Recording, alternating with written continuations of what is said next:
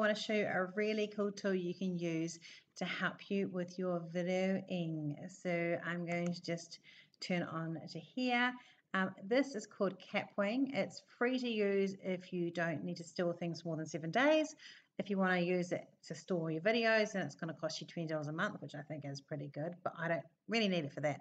I started using it because I have long videos that I want to get like a little segment from, and this is really easy with this. So I can basically load up a file or a cloud-based URL, and then I can clip a little bit of it and use it as a clip easily. So that's one thing that's really good to do. It also has this cool wee thing called a meme generator. So you can basically click on one of these.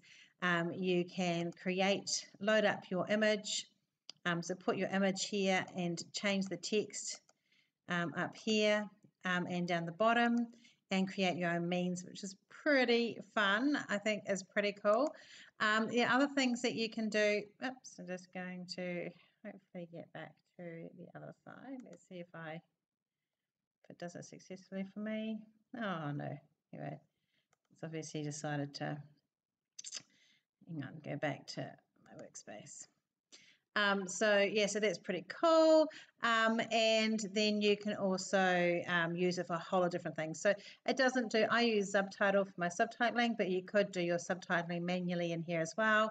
You can resize videos, so you can change it to a square.